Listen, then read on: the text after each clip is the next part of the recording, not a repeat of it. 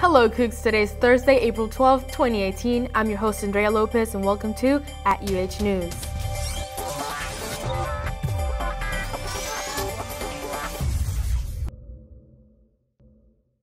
As you may have seen earlier this week, WolfFest 2018 started Tuesday, April 10th and ended today, April 12th at the Butler Plaza. WolfFest is a fundraising event hosted by the Wolf Center for entrepreneurship students who compete with each other by starting pop-up food stands and selling some delicious and new food to raise money for scholarships.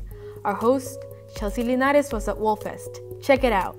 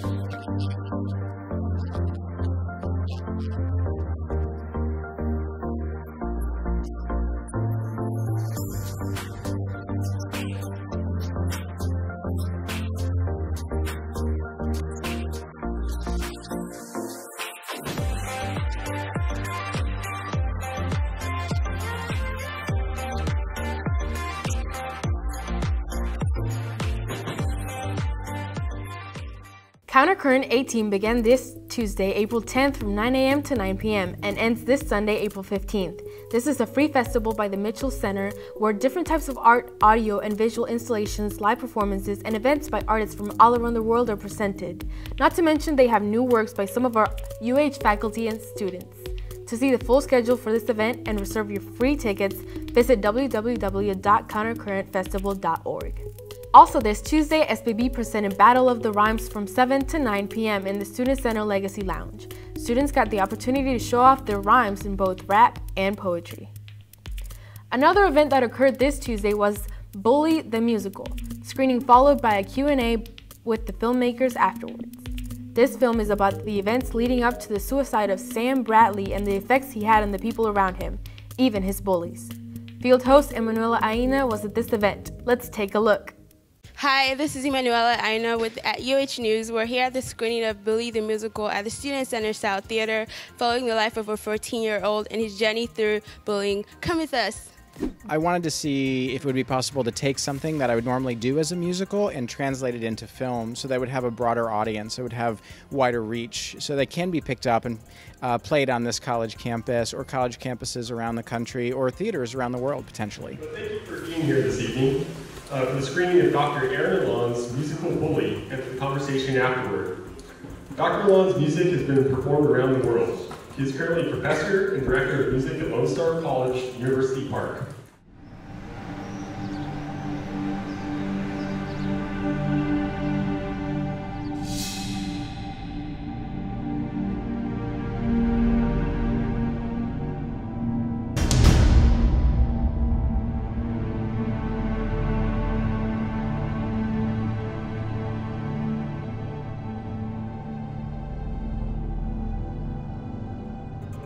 To me, one of the points of the film, one of the important points, is that I think we do look for the scapegoat. We do look for the easy answer, the easy story, the quick news segment where we can blame somebody for this.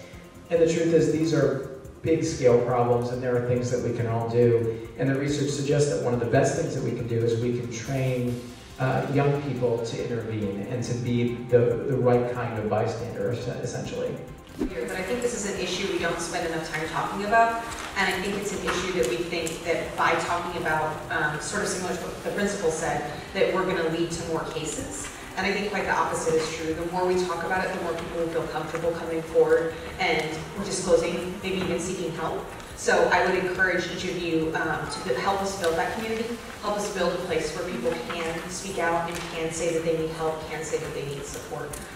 I thought it was very inspirational. I feel like with what we've learned from the movie, we can go forward in being able to give a lot more coverage on people who are, thinking about thoughts of suicide, people who have friends that have gone through suicide.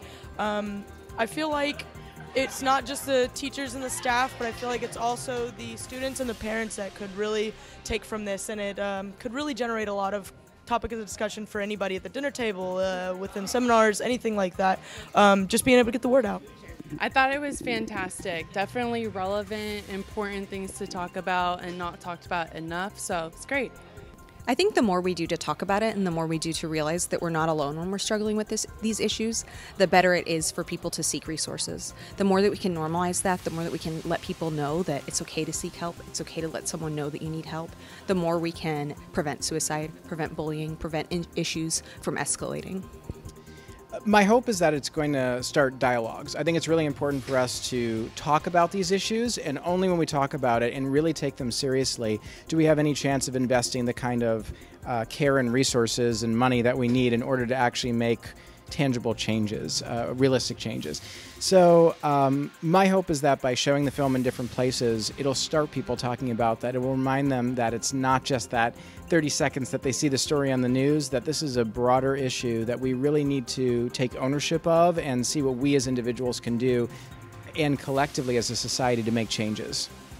So as far as addressing bullying on campus or also related issues as far as queerness like we see in the film Bully, that's important for a campus like U of H because it's happening, and that it's an issue that people know someone who has committed suicide, or maybe they've thought about suicide before, and it's not an issue that receives enough attention at college campuses or throughout everyday life. And so it's important to draw attention to those issues in a way, but to bring attention to them, to let people know that it's not a demonized issue or a stigmatized issue as it so often is. So we want to bring productive, positive attention and open conversations. I think it's important that we look at holistic approaches. So we want to think about what can we do to encourage individuals, but also to put structures in place to help people who need that help, to destigmatize getting the help, to make help readily accessible to those who seek it, and to be better bystanders, better friends, better neighbors for people, and trying to look for warning signs of suicide, look for warning signs of the precursors of suicide, like social isolation, which can really be incredibly devastating. When we see those things, hopefully we can start to make action. We can reach out a hand in friendship or suggest resources or help people get to those resources to prevent things from progressing any further.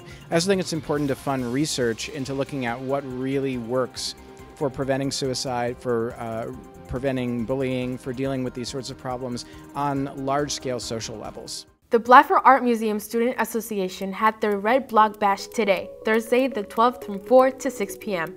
Students got to enjoy live performances and art-making activities as a celebration of the arts featuring a dozen student organizations from across campus. Moving on to next week at UH, don't miss SBB's Bingo Night happening tomorrow, Friday, April 13th from 6 to 8 p.m. in the Student Center Ballroom. Students will have the opportunity to win some really cool raffle prizes.